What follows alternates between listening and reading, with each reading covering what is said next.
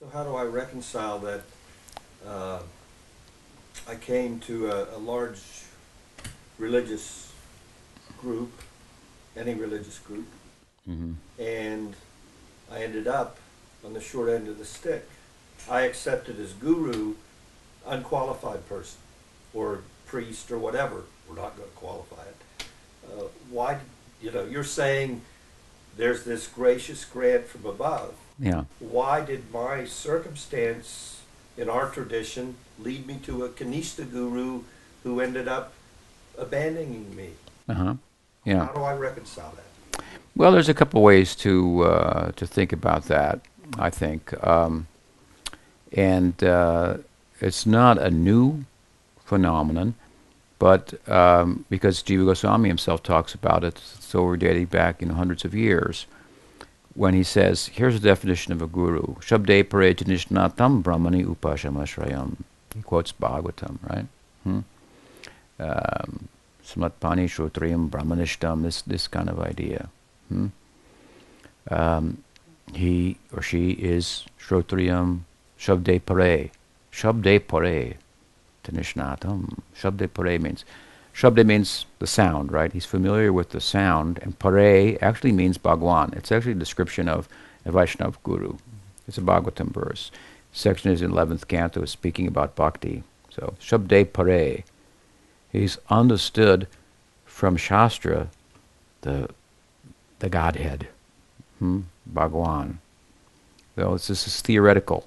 Shabde pare nishnatam brahmane upashamashrayam.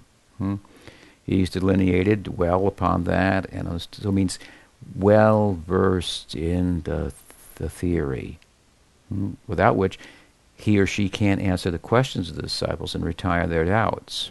Of course, their doubts have to be such that they're retirable by the citing of the scripture, because bhakti is about, the eligibility for bhakti is faith, and it means faith in revelation. So if I can't answer your doubts by citing the scripture, then the problem may be yours, because you don't have faith in the scripture or revelation. So that's another thing. So it has a certain, we're doing a certain thing here, So anyway, so Shabde Parechanishnatam, you understand the scripture very well. And the second thing, then, has the realization, Brahmani Upashamashram. So then he says, but sometimes we may accept gurus and not like that. He said we shouldn't have done it. We say, well, I was told to do it. Say, well, they shouldn't have told you. Two wrongs will make a right. Just don't tell me what, just, I'm telling you now, do it right. That's basically what he's saying. He says it's not entirely wrong. You may have accepted a guru who's not fully qualified, according to this basic definition. Now, he says it doesn't have to be a problem. He says it doesn't have to be a problem.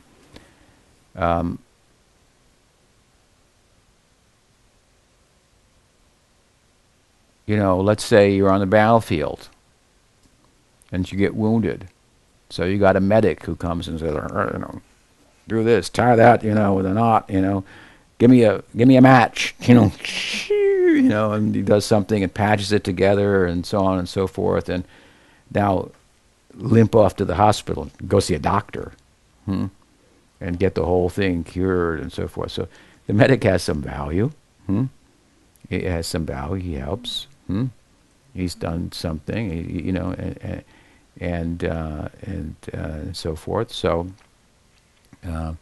now, when we come to the point in a situation like that, when we realize I need more, this person I accepted as a guru.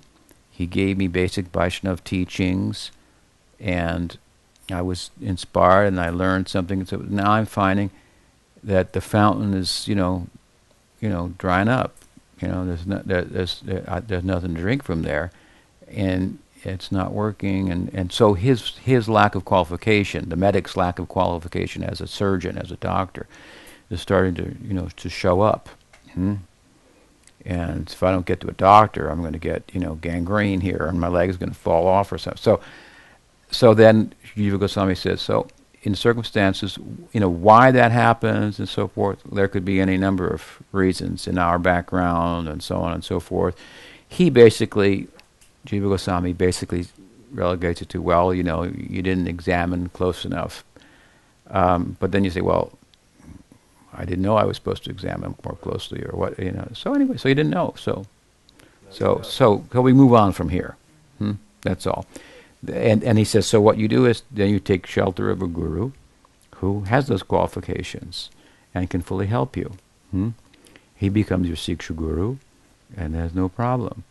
He says, but then there's something else that might happen as well. And what's that? He says that guru should be honored from a distance. But if he also starts to show bad behavior, and in the worst case scenario, he becomes envious of other Vaishnavas who are more qualified to help you, and teaches that you shouldn't hear from them and so forth. He said, and you should take initiation from a qualified guru. Now you know better, and now you're in a better position to understand who's a qualified guru, and so you should take initiation from that person. This is the teaching.